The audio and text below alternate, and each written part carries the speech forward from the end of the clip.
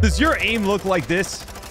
Well, I'm a two-time world champion with 10 plus years of pro player experience, and I'm here to help you guys get your aim to the next level. Let's get it. We got 5 big tips to break down, and you're not going to want to miss the last one. To start off right away, this is one of the most important things when it comes to, I guess, shooting straight and being consistent with your shot.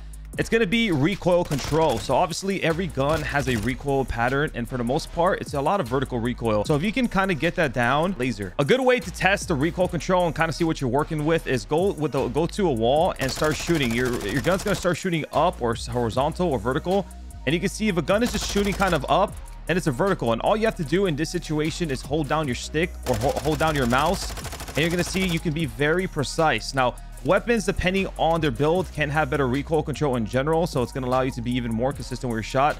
But understanding that recoil pattern at first is extremely important. So once you understand that recoil control, you're able to really laser a guy across the map. For example, this is an SMG. It does have a little bit of a horizontal kick, but it's mainly vertical. And when it's mainly vertical, I get to do things like this. So this is like kind of trial and error. When you're shooting, you're going to get a lot better at it, but you're going to start to realize like a lot of weapons in Call of Duty just requires you to hold down your stick or your mouse. So therefore to just hit those really long range shots. And at first you might struggle with this a little bit, but over time it's going to become more like muscle memory, and you can do things like that. Now for the next big tip that all the pro players use very effectively, and it's something that if you're not doing, you are going to get killed a lot and just not be on a high level of performance, and that is centering. Now I talk about this in many videos and in the previous years. Centering is so essential to be like basically on your target, ready to fire, but on top of it, you're not having to re-snap. So like for example, when I'm maneuvering around the map, centering is essentially just ready, like it's centering in the middle and getting ready on my target. So you see how like I turn around this corner, I'm centered. A good example of bad centering is maybe doing this. Another example of bad centering is like instead of centering where you're maneuvering or like heading towards to, for example, like this is a good centering. Instead of doing that, you could be doing something like this. You're not centering effectively. So right there, that guy could have potentially killed me if I wasn't centering. So something like this. And centering, you can see like while I'm running around the map, I'm always trying to be centered in the middle of the screen and also where I'm anticipating an opponent. That way, like I'm ready for the fight and all I have to do is snap. And this also varies on the levels of the map. Obviously something like, for example, I'm centering here, I'm going to kill this guy.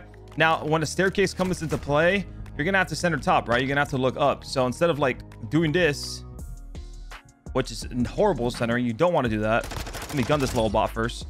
You're going to want to do this. See how like my centering, the difference? Now, this is a little bit of a muscle memory, and it does take time to really adapt and get used to, but this is going to be one of the most important things and something that's going to allow you to absolutely snap on your opponents and hit those crazy shots. Another big setting tip, and this is absolutely new, you want to go to your interface settings, and then you want to change center dot, and you want to put that on. And if you want, I used to put it on default, but now I have it on larger. And basically this is going to put this dot in the middle of the screen. Now this used to never be a thing, but this is also going to allow you to have even better centering, and you're always just ready.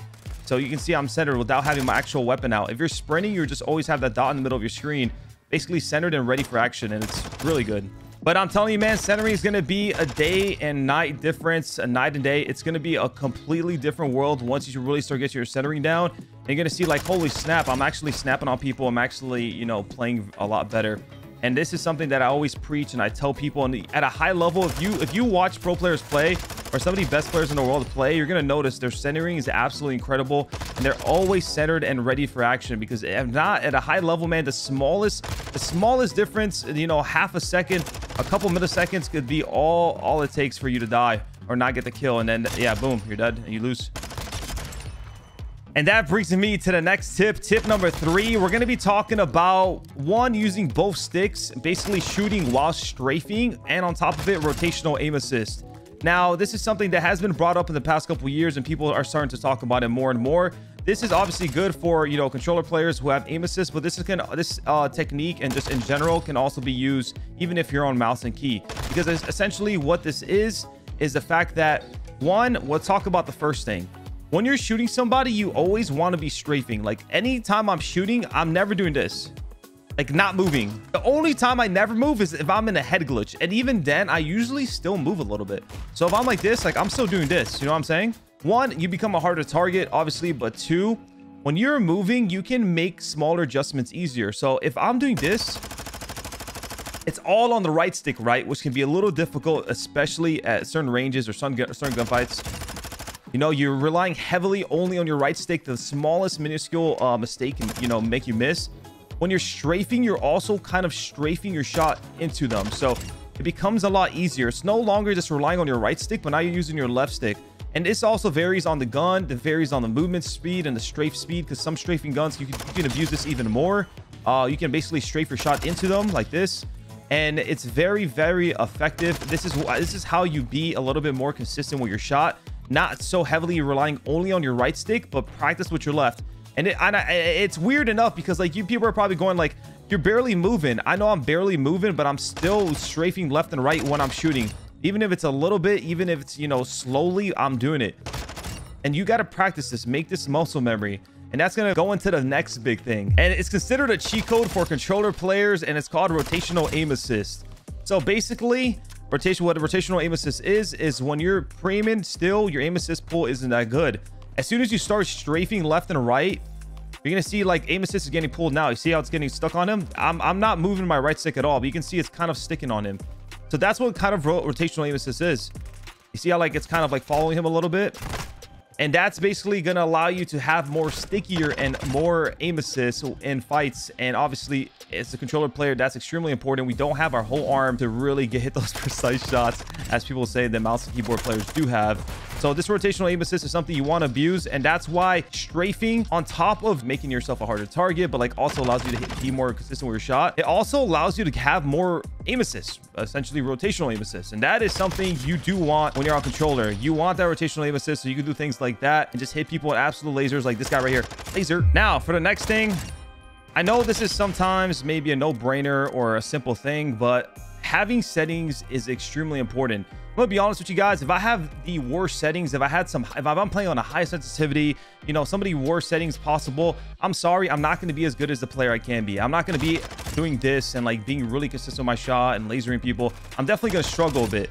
So settings are extremely important. That's something we're going to be talking about right now and breaking it down a bit as quickly as we can. So obviously you guys won't miss like that. And as always, if you guys are enjoying the video, man, make sure to drop that like and subscribe. So we're going to be going through the important settings really quickly. Something I recommend, always play on a lower sensitivity, between 6 to 8 usually. And your ADS sense wants to be around a 1 ADS sense. So if you're playing a 6.6, for example, it wants to be around a 6 ADS sense. That's pretty much a good medium where it's like fast, but not too fast, and it's slow, but it's not too slow. 6.61 is kind of what all the pro players play for the most part. I used to be a pro player for 10 years, but now I like playing on a slightly higher sense just for fun. So I like 7.9. You want to make sure your target aim assist is on, of course. Aim assist type, Black Ops is recommended. This is kind of like a stickier aim assist, people say. I personally love default, but if you feel like you want to have more aim assists or test this out, go ahead. Dynamic is a must. Dynamic is going to be a pretty big game changer. And what I will say, and I say this with everybody, is that it might, if you're like a player who struggles with aim and you're not like really at the top of your level yet, this might feel weird at first. It's definitely gonna take time to get used to, but this really unlocks your full potential. And lastly, you want to make sure your dead zones are at a good level. So for example, my right stick minimum, you usually want to have it around default, which is 0.05. Usually when you have a higher dead zone, guys, your aim is going to start to struggle because you're going to have sort of an input delay that you input yourself because of this dead zone. Usually it is good for stick drift, but if you have to go over like a 0.10, like you're basically chalked. Anything high up here, man, your aim is going to get punished.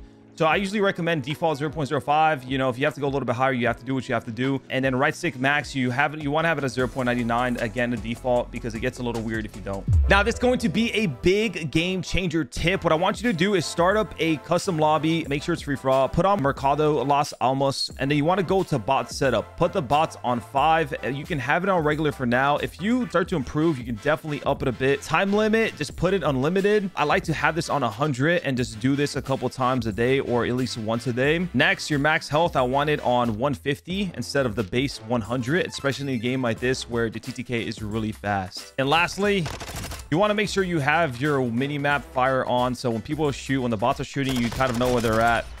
And this is something that's going to be huge. I want you to run through this lobby, play for the 100 kills, 100 points. And while you're playing this, execute everything I talked about. Centering. When you're running around the map, center well. Anticipate your opponent with the centering, because a lot of these tips that I gave you are going to be muscle memory. So you're going to see like I'm centering around the map, centering. I know where my opponents are basically going to be, so this is a good way to practice your centering. So like, I know this guy's going to come around the corner. I know this guy's going to be here. And this is why you want to have your mini map on.